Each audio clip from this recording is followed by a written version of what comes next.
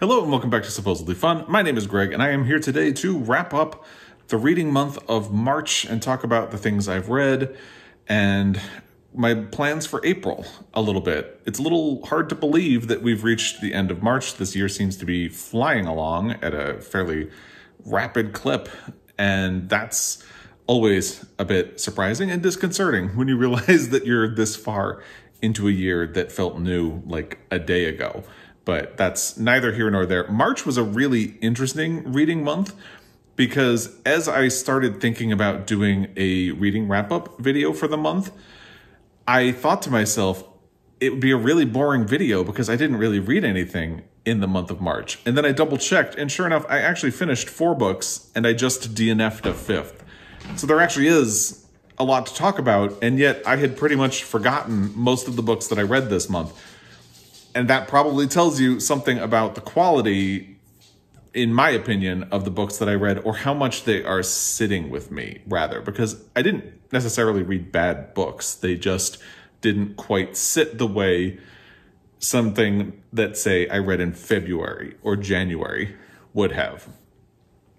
But let's talk about them. And then we'll talk about my tentative reading plans for April. I'm not really making hard plans for the month of April, but I do have some ideas that I would like to get to. So let's talk about that. The first book that I finished in the month of March was Book Boyfriend by Kris. This was something that I was reading.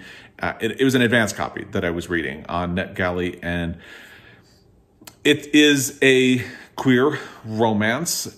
It follows a man named, I believe, Art. No, Art is the friend. I always forget the name of the main character in the book, and that probably, again, ties into how the books that I've read in March just don't quite sit with me. Like, they're not living in my heart or anything like that. So the protagonist has been in love with his roommate from college, who is his best friend, for years. They did share a kiss in college when they were drinking, and then for various reasons, it didn't go any further than a kiss. And then the next day, the friend, whose name is Art, was making jokes about, oh, can you believe we kissed? And they never attempted it again. Now, Art had a boyfriend for a while. That relationship blew up. Art shows up at the protagonist's apartment needing a place to stay. So they end up roommates again. And the protagonist is sort of hoping that Art will begin to see him as a romantic figure, but it's just not happening. And he works in publishing, and he starts channeling all of that into a book about someone who is in love with his best friend who does not see him as a romantic figure. And he feels like he can't tell Art about the book, and then romantic comedy mishaps ensue from there. It's a cute enough book. It sounds like it should be something that would be right up my alley because I do like romantic comedies, and I especially like LGBTQ romances, but I didn't quite enjoy it because the protagonist is a mess. There's probably a reason I just can't remember his name. He's trying too hard to be funny. He is disorganized, messy, self-absorbed. I feel like if I had listened to an audio version of this that was narrated by Michael Urie, I would have forgiven it a lot more. But the fact that I just didn't like him very much made it a very difficult book to get through. And that is probably ultimately why I don't really remember this book all that well, and by the end of the year, I probably won't remember it much at all. I did like that Art, over the course of the book, doesn't quite come out as non-binary, but starts to use they, them pronouns. And I always appreciate when a character kind of steps up and shows themselves to be better than what you had thought that they were, and the protagonist does have a moment of that at the end. But ultimately, I wanted to like it more than I actually did. The premise of it sounds cute. Your mileage may vary. I just found myself getting irritated by the protagonist of the book and a lot of the things that he did. He really can't get out of his own way a lot. And the setup that leads to the resolution feels forced because, of course, there's that whole idea that he feels like he can't tell Art that he has written this book that is coming out. And then in a romance, there's always something that causes them to separate before they come together for a happy ending, most of the time. And I didn't really believe the thing that makes them separate in this book. And I won't spend a whole lot of time on that, but that was the first book that I read in the month of March.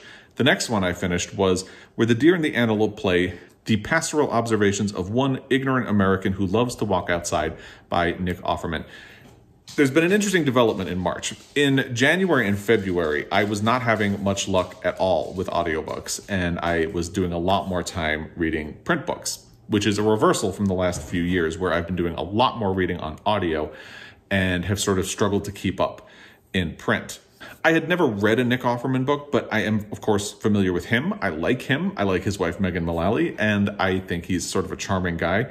So I listened to this on audio. I actually had been on hold since November of last year for the audio on Libby. And I had a feeling that it would be a book that could sort of bring me back to audio. And it did. It worked really well in that regard. The book is very good. It's very charming. I don't know that it's going to stay with me. By the end of the year, I probably won't remember a lot of the details, but it was certainly an enjoyable ride while I was listening to it. The first part of the book, in fact, is in Glacier National Park. Nick Offerman goes to hike there with George Saunders. Yes, the George Saunders who wrote Lincoln in the Bardo, 10th of December, and things like that, and Jeff Tweedy from the band Wilco. That was fun because that is sort of in my backyard. And then it goes into the pandemic a little bit, and it deals with a lot of current events and the ways in which current events can be very frustrating, but it does it in a way that it doesn't go in hard on those, and it doesn't get scientific, it doesn't get political all that much. So it feels clarifying about a lot of things and not necessarily challenging or stressful. And I really deeply appreciated that as well. So I would recommend it. I don't know if it's a great book, but I certainly enjoyed it, and it got me back on the audiobook wagon, which was very nice. The next thing that I finished in the month of March was actually 2 short stories together by Yūko Tsushima, Of Dogs and Walls, and the other story is called The Watery Realm.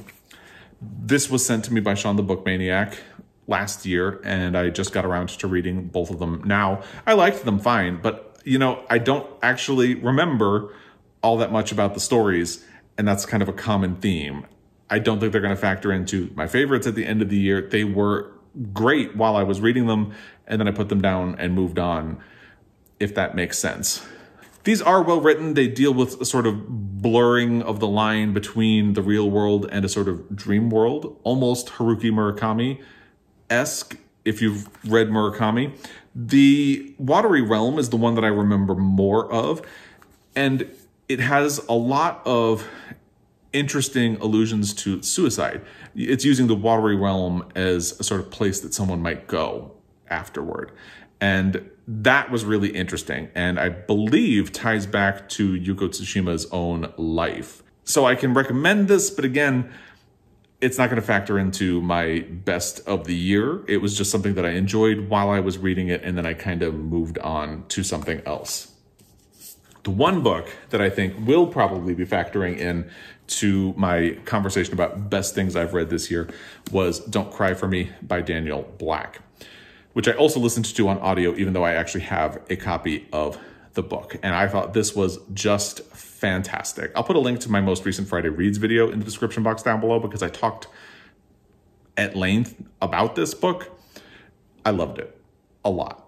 If you're unfamiliar, it is a novel in letters, but each chapter is an individual letter, so it's not like one long letter.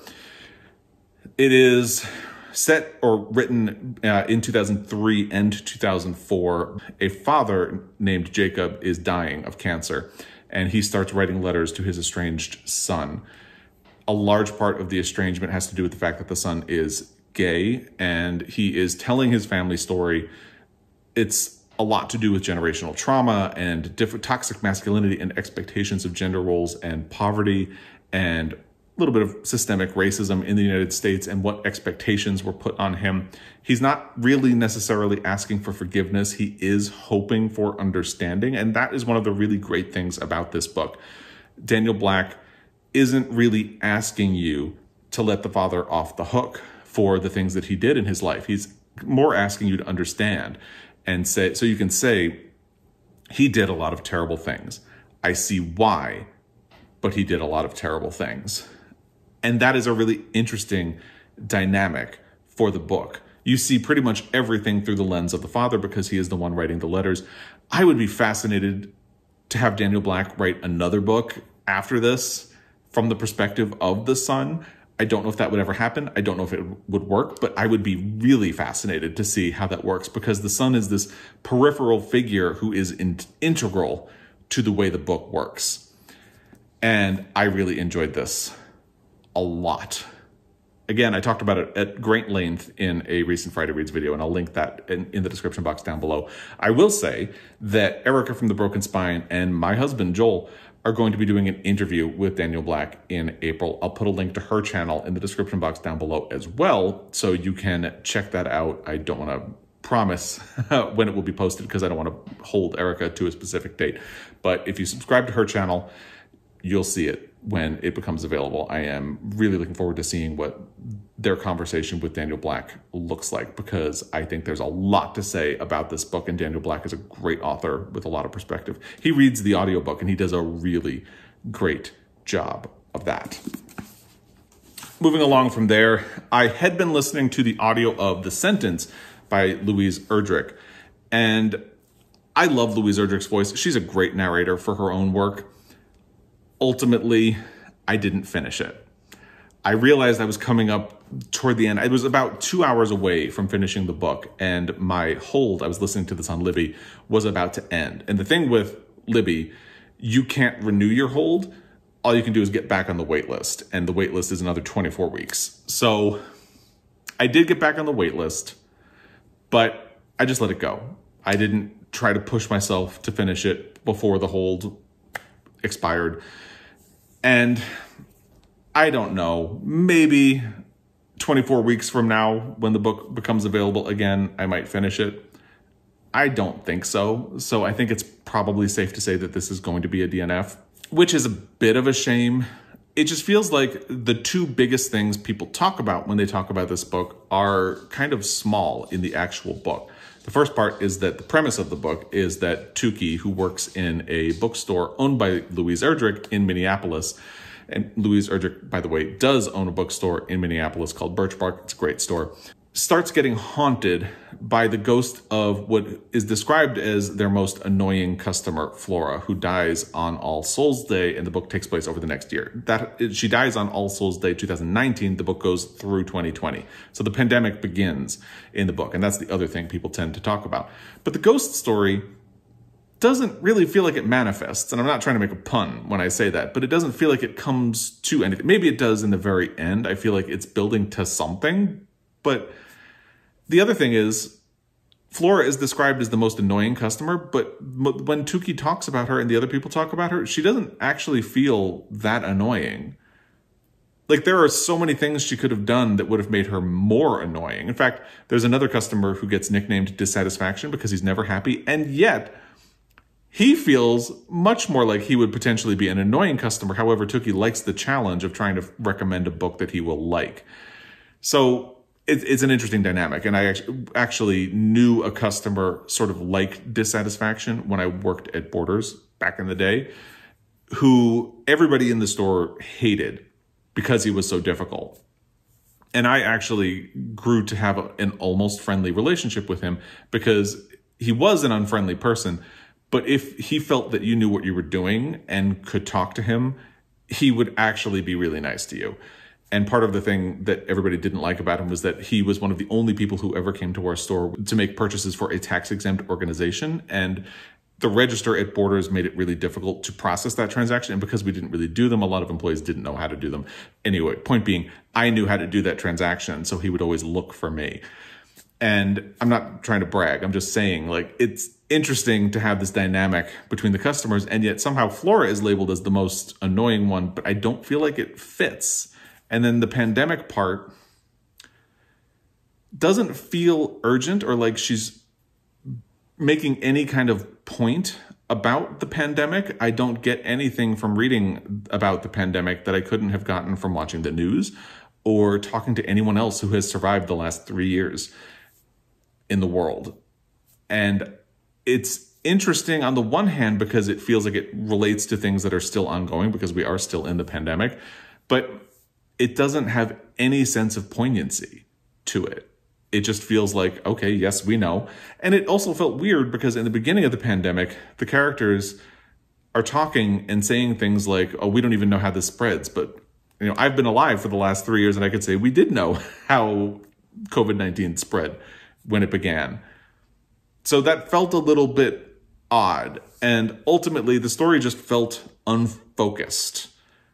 And maybe it comes together in the end, but I also don't feel invested in the story enough to really care. And that sounds really harsh, but it kind of is what it is. It was an entirely pleasant listen. I just didn't feel like I had any need to rush to the ending. And now that I'm back on a 24-week hold list, I don't feel any sense of urgency to actually finish. And if I end up letting it go, I'll be fine with that. Which is why I am classifying this as my first DNF of the year. And that's kind of unfortunate because I do like Louise Erdrich. I love The Plague of Doves. I loved Love Medicine. And I definitely want to read more of her work in the future. But the sentence looks like it's my first DNF of the year. I'm glad I made it to March without having a DNF. That's a pretty good run. Now let's talk about what I have coming up in the month of April. Again, some kind of loose plans for what I'm going to be reading because I'm trying not to give myself a whole lot. Now, in March, I did not get to The Friend Who Did Not Save My Life by Hervé Guibert. This was the second book for the LGBTQ in Translation read-along for February and March. I am going to hold on to it on my night table, hoping that I will get to it in April and May. But I will say I'm going to start with the selection for the LGBTQ in Translation read-along for April and May first, because I have more urgency to get this done than I do to catch up on that one. So Before Night Falls by Ronaldo Arenas, translated by Dolores M. Koch, is one of the first books that I will try to get to in April. I am also probably going to push Disoriental by Negar Javadi, translated by Tina Cover, to May, because that is the other selection for the April-May LGBTQ in Translation read-along. So I'll probably hold off on both of these. Disoriental will probably be May. If I have time, I'll do To the Friend Who Did Not Save My Life. But Before Night Falls is going to be prioritized for April for me. I also got Love Songs of W.E.B. Du Bois by Honoré Fernand Jeffers from the library. It's going to be due back soon, and I haven't even started it, and it's a brick of a book. So I need to finish the book that I'm currently reading on audio, and not on audio. I'm currently reading an e-galley of a book, which I'll talk about in a second. I didn't include it in my March wrap-up because it's carrying into April. So I need to finish that, and then I'll probably jump on Love Songs of W.E.B. Du Bois, and then I have another e-galley by Jennifer Egan, The Candy House, that I really want to get to, which is, the book is actually releasing in April.